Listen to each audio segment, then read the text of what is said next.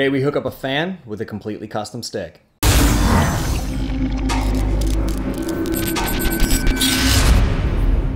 What's going on, Throne Army? I have a fully custom stick for you today for a fan. Mike reached out to us with his idea for his stick. I absolutely loved it, so Chris and I whipped it up. Here is Mike's Warrior Nas 2 with a custom Legion themed die and also a custom spec pocket. He asked for a replica of exactly what we did for Zach Dorn and his two Nases, and he also did Throne Light going all the way around, so both mesh and the full stringing kit with a matte black screw.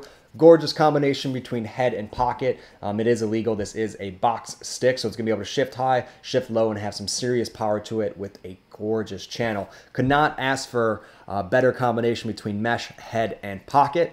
Now let's get into this Legion die. Mike said he wanted a Legion themed die to it, so Chris and I went back and forth, and we wanted something that had the gray, black, and white, with a little bit of unique edgy elements, but definitely clean and crisp. So what we did was a double top fade inside out. So on the inside we have gray with that white punch out of the Throne logo, and then we have a black matching outside die. And Chris did a perfect job matching the gray on the inside to the black on the outside, and that super clean tee at the top. One of the cleanest dies I've ever seen him do, and it's just perfect with that full light kit.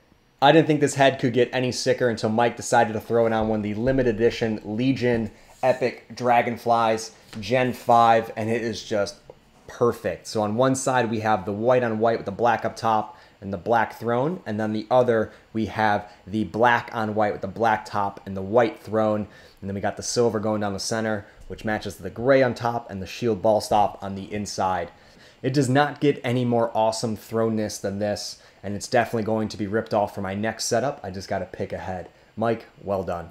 As always, let me know what you think of this complete in the comments below. If you're looking to pick up some Throne Light, definitely check out thronelacrosse.com. If you're looking to get one of the limited edition shafts, we have very, very few left.